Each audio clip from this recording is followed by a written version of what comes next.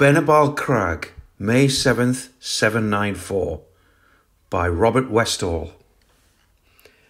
The following is a previously unpublished story by the North Shields novelist Robert Westall, 1929 to 1993. It takes place in Tynemouth during a Viking raid in the 8th century and is written in a style alluding to the Anglo-Saxon chronicle. So many of us grew up captivated by the stories of Robert Westall, such as The Machine Gunners and The Watch House. As a boy from Tynemouth, these stories carried extra significance and wonder for me and my friends. For children like us, playing around Tynemouth's idyllic and endlessly curious priory, beaches and village, his stories directly fed our imaginations and quests for adventure. Given that this site is dedicated to the history of Tynemouth and shares the same esoteric name of the story, it's a privilege to be able to share it and to provide readers with the work of such a celebrated novelist while preserving publicly this hitherto unknown story for future generations. Robert Westall's works are held by the Seven Stories National Centre for Children's Books, based at the Ousburn in Newcastle. Many thanks go to the contributors and curators of this fantastic resource for children, including Lindy McKinnell, Michael Geary, and Georgia Glover of David Higham Associates. Thanks also goes to the Westall estate for granting me permission to publish this on penbal.uk. Part 1. The Lord is just. Northumbria has done evil, and Northumbria has been punished. Now we have suffered greatly. Perhaps the Lord will turn his face towards us again. Certainly he has answered our prayers, for which his name be praised. I blame myself. I saw the evil coming, and did not lift up my voice against it, for fear of the kings. Though I am prior of a great monastery, I was afraid. Now I have learned not to be afraid. Things may get better. It all began just over a year ago. On the surface, the kingdom prospered. Never had Northumbria possessed so many noble monasteries, written so many holy books, offered up so many masses to God. But we were a whited sepulchre. The royal family fought within itself, brother seeking to kill brother, and gained the throne. Kings had been killed by their own bodyguard, those who had sworn on holy books and relics to protect the Lord's body with their own. There was no loyalty left in the land. Too many young warriors sat idle, because the farms of their birthright had been given to the church by pious fathers in exchange for the hope of salvation. The best of these youths went to hire out their swords to foreign princes overseas. The worst stayed to plot and murder. The church's farms paid no taxes to the king, so the burden fell ever more heavily on the nobles. They, to avoid tax, founded religious houses that were shams, where the Lord was not known. The young monks and nuns in them sat around all day dressed in unbecoming finery and without labour or prayer to occupy their minds. As a result, it was difficult to tell such monasteries from brothels, and so all monasteries fell into ill repute, even the innocent, like our own at Tynemouth. I closed my eyes to all these things, seeking consolation in our own band of brothers and trying to forget the rest. But the omens would not let us forget. Thunderstorm followed thunderstorm in the very midst of winter. Hailstones fell as big as men's fists, and fiery dragons were seen flying overhead. A lamb with two heads was born out of season at Whitley, and boats were seen out at sea in the mist, sailing against the wind. Many wondered if the end of the world was coming. I took to walking around our estates daily to see if all were well. The exercise kept my mind from brooding. One night, late in January, I found myself at our furthest village, the one called Prieston, or Priest's Fort. While I was talking to the steward, a sudden cry from the watchtower brought us all running to the ramparts. A small party were approaching slowly and carrying a long, heavy load on their shoulders. A funeral at this time of night? Who's died? I shook my head, for I had the illusion that the distant men were not villagers but monks. I didn't know whether to blame the state of my eyes or the state of my mind. "They're priests, black priests," a man shouted hysterically. "Priests come to bury a priest." At that, My eyes focused as if by miracle. I saw 13 monks, saw fear and defeat in the droop of their shoulders, in the mud on their habits. I saw the jewelled cross carried one-handed, head down and plastered with clay. I saw the clay on the jewelled coffin, and I knew something terrible had happened at Lindisfarne. I pulled the gate bars down myself and ran to meet them. They laid down the casket reverently and collapsed in the dirt of the road. I recognised their leader, Edmund the sacristan of Holy Island. The others were all ordinary brothers. "Edmund, what are you doing here? Where's Prior John? Dead? And the abbot, the sub-prior, dead? All dead? What, of the plague? Worse, we would not have fled for plague. It was Vikings." I stared stupidly. "Are you sure?" "I was there. 6 dragon ships with striped sails. They cut down the abbot on the high altar. We were at mass. I couldn't believe it. Lindisfarne has been our safe place since Northumbria was a kingdom. The sons of Ida fled thither from the British. Cadwallon could not conquer it, nor the murderous Penda. Besides, it was protected by the bones of all the saints, Aidan, Oswald and Cuthbert. And it sat within 5 miles of the royal capital of Bamborough, with its 1,000 warriors and the Northumbrian fleet drawn up on the beach. The king's watchmen overlooked it night and day. The king! Edmund shook his head wearily. The ships from Bamborough had to row against the wind. They came too late. Cuthbert? Edmund gestured towards the casket and spoke in low tones, as if something dwelt therein. Something living dwelt therein. "We bear him with us, and the head of Aidan, and the hand of Oswald Fairhand. He will no longer stay on Lindisfarne. He comes to us in visions when we sleep, and drives us on southward." "We at Tynemouth would be honoured." Edmund gave me a wry smile.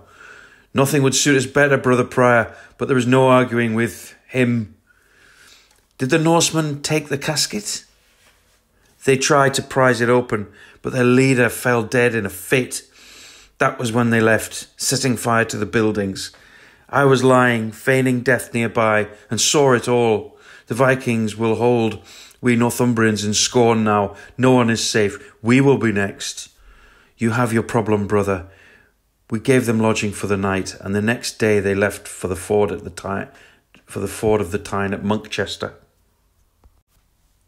All that year the Northmen did not return. There were those who preferred to forget Lindisfarne, but I was not one. I persuaded King Ethelred to set a coast watch with fast horses, so we should have warning. I repaired the ditch and stockade across the narrow neck of Benebalcrag. I took every man and young boy from among my people and trained them to fight, to enlarge my war band or frid. Women and children tilled the fields alone that year, and many were hungry, especially as the following winter was bitter and hard, and all our charity money had gone on new spears and shields. For what greater charity is there than to kill the murderous heathen? My monks had all been warriors before they took the vow, and such they became again. Chastity and obedience are as much becoming to warriors as to monks. I arranged a speedy way of gathering my scattered army from the farms when the Vikings came. I would send monks out with the war arrow to the nearer farms. If the farmer was there, they gave it to him. If he was away, it was left sticking in the ground by his door. Then the arrow was carried by that farmer to his neighbour, and so on to the ends of our estate. Then all would run to the stockade. As I said before, the winter was bitterly cold, and we had to keep great fires of logs burning, which filled the hall with smoke and stung the eyes. When it was over, when the ice on the Tyne broke, and the swallows came flying back from over the sea, I was not surprised to see the coast watch messenger come galloping into the courtyard on a blown horse. The striped sails had been sighted, sailing down the coast from Bamborough. The war arrow went round. Then there was nothing else to do but wait, so I held a shortened service of nonnes. My brothers looked odd, chanting their responses in chainmail. They were excited, and it was hard to slow the service down to a decent pace. You can with difficulty teach Saxons how to love God. Love of a fight comes to them with their mother's milk. I thought that the Norse war leader might be a fool.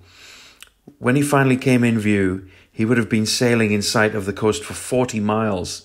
Didn't he know a horse can gallop faster than a ship can sail? Perhaps in Norway the coast is too rocky for a horse to gallop along. The Frid and the people came hurrying in their hundreds, with cattle and horses, food and bedding. We made them lie within the stockade where they could not be observed from the sea. I made the Tynemouth villagers walk among their huts and keep their fires burning as if all were normal. It was possible that this Viking might be such a fool that he would think he had caught us by surprise, as at Lindisfarne. If he thought this, we might catch him in a trap. You see, there are 2 landing beaches at Tynemouth, one on either side of our crag. The northerly one is backed by steep cliffs, the southerly one by gentle slopes. He would not see the southerly one until he had sailed past the crag. If he thought he had achieved surprise, he might risk landing on the north beach, and then we could line the cliffs and kill him at our leisure. On the other hand, we had not enough men to hold the gentle southern slopes, and we would lose at least the village if he came that way. We counted the striped sails from the church tower as they came into view. There were 20 of them. My heart sank. A dragon ship can carry 60 warriors. We were outnumbered 3 to 1. We could not hold that number, even behind our stockade, for more than half a day. Only on the cliffs of the North Bay could we hold them, or twice their number. Silently, the great fleet approached, turning neither left nor right, but still heading straight for the crag. It was a clear day with a blue sea and a gentle northeast wind. We could see the great dragon heads painted blue and red, the rows of gleaming shields along their ship's sides, and the glitter on the horn helmets and weapons. Soon they must turn, or they would come into the rocks at the bottom of our crag. Pray, brothers, pray. Pray that God will make them mad. My hands hold my beads, but my mind could think of nothing but battle. End of part 1. Part 2. At the last moment, the fleet split. Right ship steered for the North Bay, and the rest turned away round the headland with a flurry of oars. The worst had happened. Now, if we defended the North Cliffs, the greater forces would take us in the rear. But if we did not defend the North Cliffs, our stockade would fall anyway. Was ever such a decision to be made? Defend the North, I said, and it was not I, shaking like a leaf, but a stranger who said it. We were in the hands of the Lord. I watched the Frid spilling out through the stockade as the first dragon head grounded on the North Bay. I saw the first Vikings leap ashore. They were huge and stripped to a leather breechcloth, so they all seemed flesh and metal. Many had beards and hair that fell to their waists. A strong rancid stench blew upwards to my nostrils. I had not smelt them before. They ran towards the cliff foot, yelling horribly. I saw our first arrows fly, glinting in the sunlight, and one of the heathen fell on his face and ceased to move. I confess I felt joy. At least they were mortal men who were subject to death. Then I had no time to watch the battle, for the other part of the fleet was entering the Tyne. I prayed again. These ships looked so small and far off, yet if they steered the ill way for us, I and all my people would be dead before the sun moved a hand's breadth in the sky. Men in the Viking ships were pointing up the river. I looked where they pointed and saw our sister monastery at Jarrow lying peaceful in the sunlight, with royal ships at anchor in the slake below. The 12 ships headed straight for them, ignoring us completely. I shall never know why. Perhaps they always meant to split their forces and attack Jarrow. Perhaps the Lord did make them mad, or perhaps being Vikings, they could think of nothing but what was immediately before their eyes, like children. I have heard since that they are better at fighting than thinking, and very hard to command in battle. When their sails had grown small against the glitter of the distant water, I posted a watchman and left the tower. They could not turn and row back against the wind inside the hour, so we should have ample warning of their return. I could tell things were going well for us before I reached the North Cliffs. Saxons make a merry hum when they are winning a battle, like a housewife at her spinning wheel when the wool runs true. There was much shouting about being Edringers. My name is Edric. I must tell them soon that they are not my warriors, but God's. It was all rather simple. The Vikings either stood on the beach, trying to defend themselves with their round shields against the hail of arrows, spears, and rocks that descended on their heads, or else they would try to climb the cliffs, which meant that they reached our shield wall out of breath. Their hands were too occupied with handholds to use their weapons properly. If they kept their handholds, they were quickly speared and fell down upon their comrades, carrying others to their deaths. If they released their handholds to fight better, the least pressure on their shields knocked them over backwards with the same effect. Quite a lot were dying as they stood on the beach too. They hadn't had the least chance of winning the battle, or even harming us seriously. So far, we had suffered 2 losses. One man had fallen down the cliff through over-enthusiasm, and another had had a foot severed by a lucky sword blow. They are vicious brutes, these Vikings, a head taller than our own men, and carrying swords of a size we could not wield. Their one desire is to make a reputation by murdering and plundering before dying sword in hand and going to their drunken heaven, which they call Valhalla. But each man fights alone, as if his comrades didn't exist, and so they were no match for our disciplined shield wall. A panting servant tugged at my arm and pointed back at the tower. I ran back to it like the wind, fearing the other enemies were returning from Jarrow. Instead, I saw a dreadful sight. The monastery across the river was in flames. The famous library where the Venerable Bede had worked was no more.